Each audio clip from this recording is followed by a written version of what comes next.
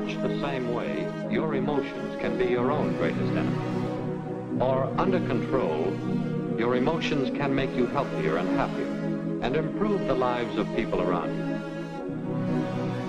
I think of fire in connection with emotions because when you become stirred up, when your emotions control your actions, it affects not only yourself, but the people around you. Psychologists find that control of emotions can be gained by understanding the stimulus-response pattern. When you have certain experiences, you respond with various emotions. Stimulus response. Just as this sort of stimulus produces this sort of involuntary muscular response. Well, that's a rather simplified suggestion of a complex mental process, but you get the idea. Cause, effect.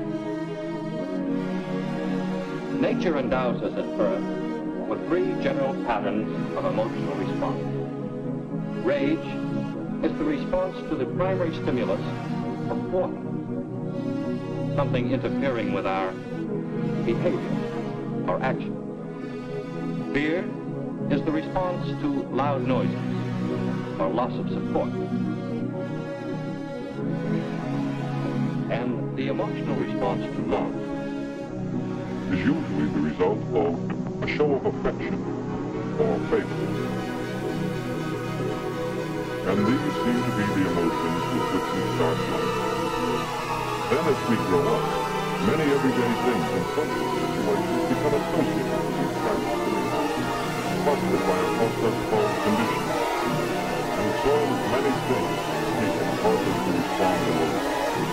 And in general that's good, for there are many substances involved in this process.